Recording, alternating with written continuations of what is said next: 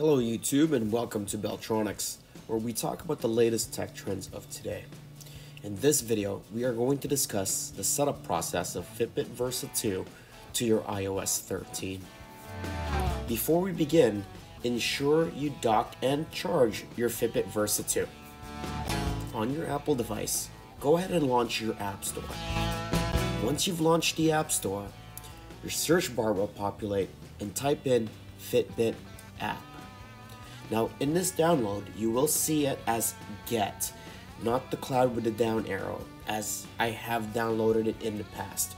If you have not done so, you should say get. Once it's finished downloading, go ahead and open the app. It's going to ask you whether or not you'd like to use Bluetooth. Ensure you hit OK. We're going to join and we're going to click on Versa 2. On the bottom, click Setup. Fill in the indicated fields on the screen, starting with your first name, last name, email, followed by your password.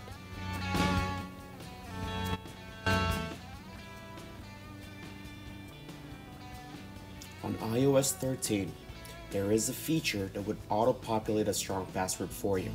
I strongly recommend it, but you definitely can create your own. Go ahead and check the two bottom boxes below and hit next. In the next step, Fitbit will ask you some personal questions just for accuracy. Go ahead and get those completed. Don't worry, I won't look.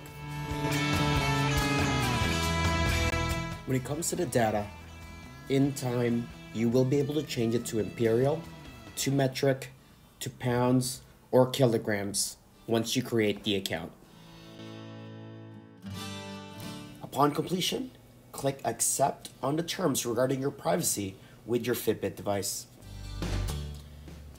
Now it's going to ensure that your device is charged and docked.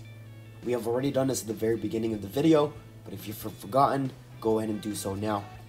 It's going to search for your device, and once it's found it, it's going to connect. Now it's going to prompt you to enter the 4 digits on your device's display, so ensure you take a look at that on your Versa 2. For demonstration purposes, on mine it says 3666. This might not be the same number for you, so ensure you take a look at yours. After plugging in the 4 digits, it's going to connect to your Fitbit.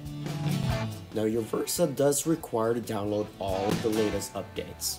In lieu, we're going to need to connect to your Wi-Fi network at home. Find your SSID,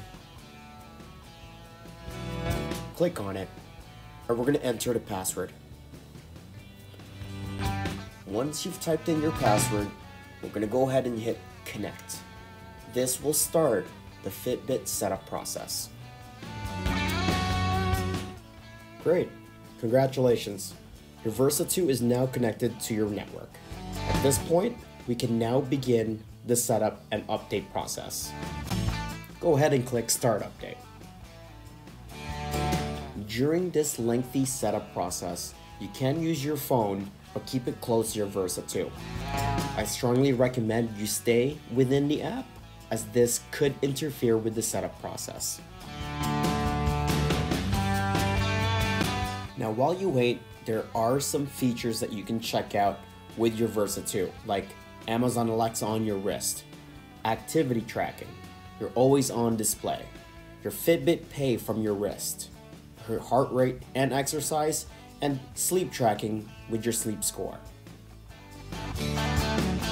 As the setup process continues, you can see the progress bar on your Fitbit Versa. As it turns green, you know you're set up and you're ready to go. Versa 2 is now ready. Now if you value your privacy, there is an option to turn off the built-in microphone and disable it entirely for all voice features. Now that in mind, Amazon Alexa is built into your watch. In this section, you can log in with your Amazon account to be able to utilize Amazon Alexa. We're going to go ahead and skip Alexa for now. And now we're going to go ahead and try it on. Remove your watch from your dock and place it on your wrist according to preference. Fitbit will ask for your location. You can allow while using the app or always allow. Here's some wear and care tips for your Fitbit. And now we're all set. Fitbit Premium is a special feature. You can opt in here if you'd like. Do you want to pair with our phone with the Versa 2? We want to make sure we say yes. Also allow all notifications. At this point, the sync is complete. Congratulations, you have now completed your setup. If you like this video, make sure you like and subscribe to my channel, as this will ensure your support and love so I can commit to more videos for you. Thank you very much for watching. Bye for now.